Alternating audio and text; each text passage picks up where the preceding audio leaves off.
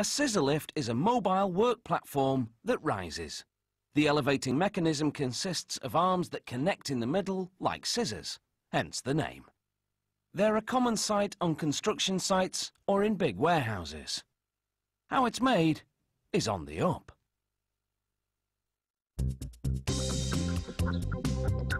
The number of arms in the scissor mechanism varies according to the height of each particular model. The factory constructs the scissor arms from steel tubes. The first step is to cut them to the right length for the model in production. A worker uses an air gun to blow off the tiny shards of metal the cutting leaves behind.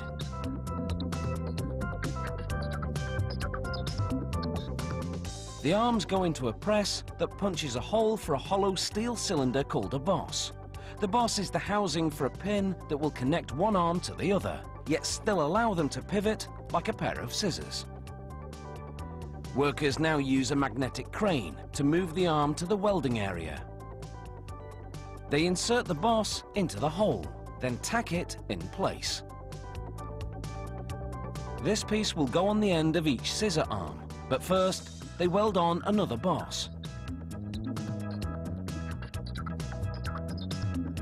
Now fully assembled, this piece is called the male scissor end. They tack it to one end of the scissor arm and tack a female scissor end to the arm's other end.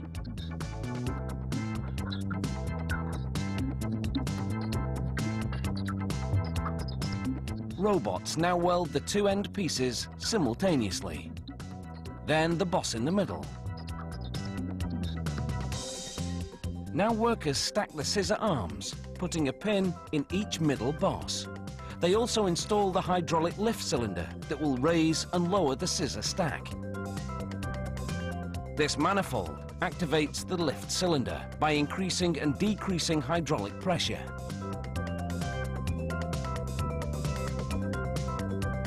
Workers fasten the connected scissor ends to each other by driving a pin through the boss. They secure it with a locking mechanism called a cotter pin. Meanwhile, other workers assemble the base of the scissor lift. At this stage, it's upside down. At the rear, workers bolt in a hydraulic wheel motor. Hydraulic pressure turns the motor, enabling the operator to move the scissor lift forward or backward. They slide a wheel onto a hub and bolt it securely. This is the wheel hub onto which the front wheels bolt. It attaches with a pin, locked by a cotter pin. They install the hydraulic steering cylinder. This steel tie rod links the front wheels to each other so that they turn together. Now, workers hook up the hydraulic hoses. They pump in grease to lubricate the cylinder. Next, they assemble and install the hydraulic tray. It contains the electrical panel that controls all the machine functions, as well as the hydraulic tank and pump. The pump forces hydraulic fluid to the wheel motor, steering cylinder, and lift cylinder. The hydraulic tray swings closed under the base. On the other side, they install 4 6-volt batteries that power the lift. The scissor stack, meanwhile, is in the paint booth getting a coat of primer, then a coat of urethane paint.